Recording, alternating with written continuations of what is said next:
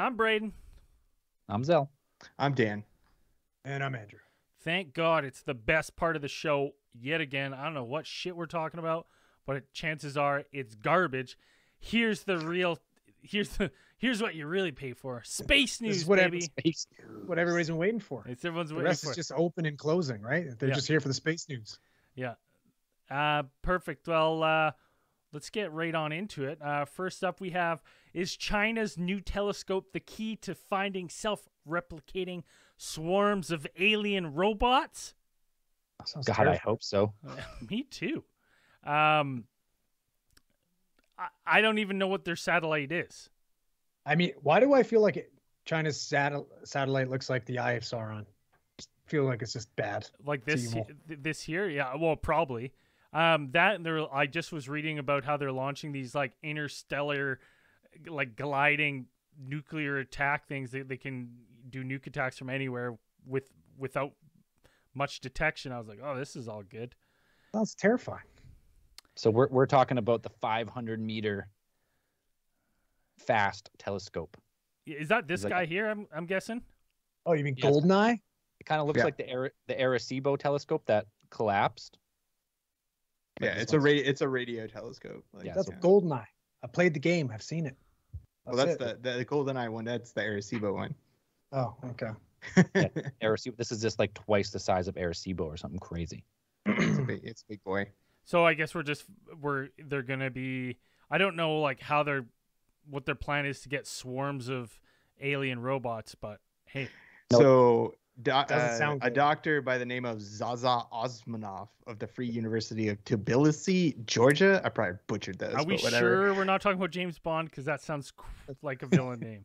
We're definitely not talking about James Bond. Talking more probably some Chekhov, Star Trek stuff like this. So he recently wrote a paper talking about taking into account a lot of different factors and kind of applying them to things like the Kardashev scale, which we've talked about before. Basically, within type 3, right? Types of when speculation within science, certain studies having different type of civilizations and where they can like the amount of energy that they'd be able to manipulate, whether it's on a planetary scale, a solar system scale, or a galactic scale, pretty much. And so he theorizes that if one of these civilizations, probably a type 2 or type 3, were to produce what is known as a von Neumann probe, which are essentially self-replicating swarm of extraterrestrial robots, as you do, these robots being products of an imperfect, as they would be, an imperfect like reproduction, replication like this, they would give off certain types of radiation that could potentially be picked up by the types of radio frequencies that that radio telescope is specifically designed to observe. I don't want to know if they detect self-replicating robots that are on the way here. Just let it be a surprise. There's so few surprises in life. Let the swarm of potentially killer robots be one of them. Just let them kill us fast. The robotic flood, just wipe out universe. So they're pretty much saying that this telescope is our best hope yet of finding another civilization that has beat the Fermi paradox. Yeah. Right. According to this scientist, like he published a paper with some calculations based on a few things. It is yet to be peer reviewed yet, so some other people need to take a look at his math and probably check some of his equations and things like this, and some of the probably assumptions that he's made. But it's essentially kind of like that. If his calculations, he hypothesizes that you could probably detect swarms up to, like, depending on which type of civilization, for type 2 it'd be like 16,000 light years away is how far you could be in. And for a type 3 civilization, you could potentially be detectable up to 400 million light years, like in that bubble. And that's a Chinese telescope? Yeah. It's in China. Even if they found that shit, they probably wouldn't tell anybody anyways. They'd keep all that secret, scary, killer robot fucking technology to themselves. Yeah. Well, it's not like it's in China, but they don't, like, there's many international team that nationalities. operates it. Like, you know. Oh, okay. We talked about it last time on Space News. It got canceled, but it finally happened. Star Trek's William Shatner made it to space along with Jeff Bezos on the Dick rocket. It was cool seeing him come down and his reaction. You mean T.J. Hooker's William Shatner? Yeah, where he's saying he came back and he's saying this is so fragile. This Earth is so fragile. And he's like, I hope I don't lose this feeling. I hope this feeling doesn't go away, whatever it is. So, he was brought to tears.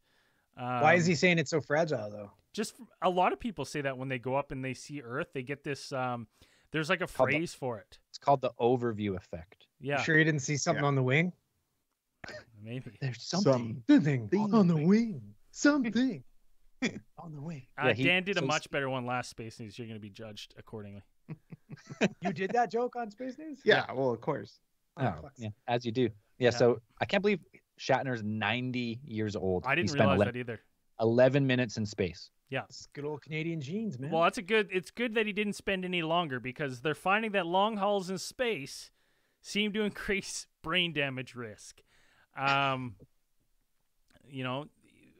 been doing experiments forever about, people in the ISS and varying issues that interstellar travel would have on our bodies.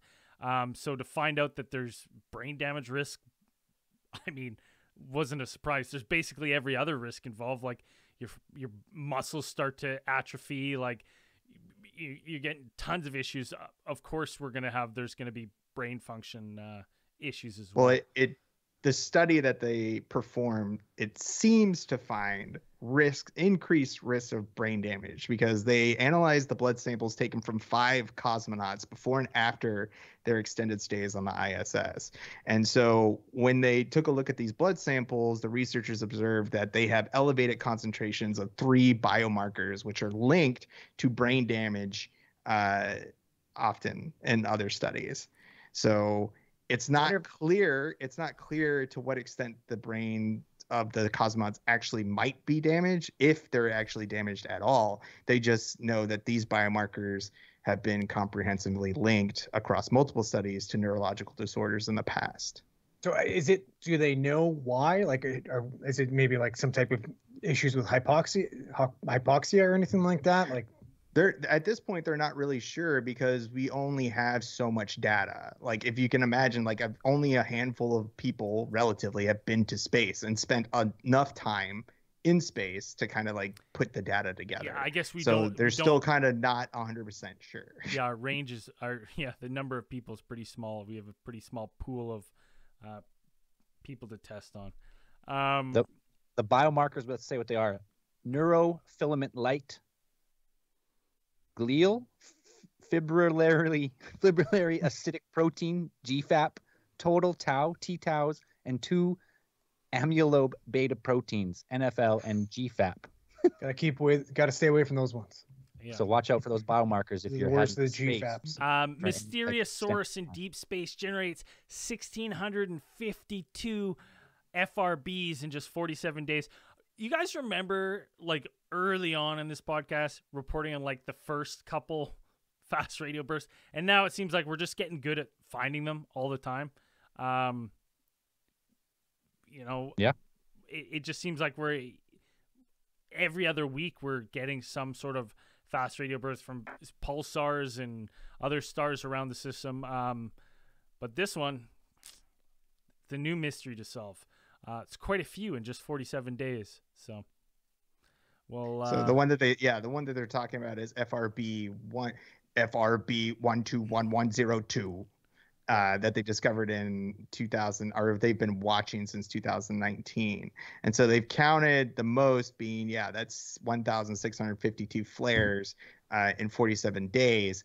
The only thing is that this source that they're trying to track down, they're not sure where it's coming from, but something very unusual is that there's no sign of periodicity. Like, there's no recurrence, like when it's happening. Yeah, they can't track it like other ones. How they've narrowed it down that it's possible quasars or pulsars or rotating like that because of the the pattern it gives off, but this one is seemingly they're not sure. Right. It's just like, yeah, as long as they've been watching it, they're not really sure what it is, whether it's like a spinning object, like a magnetar or something like that. But they're thinking that it could possibly be two objects, and they're just not sure what it is. But they know that it's really strange and it's fun to watch, at least. Yeah. Hey, that's all the time we got for space news. We got to get back to the show, so Andrew can get to bed. I got most of the space news from scienceflirt.com. It's one of my favorite websites. Not the only website that got space news, but most of the articles from today's show were from that website. So if you love space news as much as we do, go give them some love. Other than that, anything else before we peace out? Nope. All right. You better hurry up. It's past my bedtime, apparently. Gotta go. Yeah. Gotta go. All right, Wrap it back up. to the show. Keep those eyes on the skies.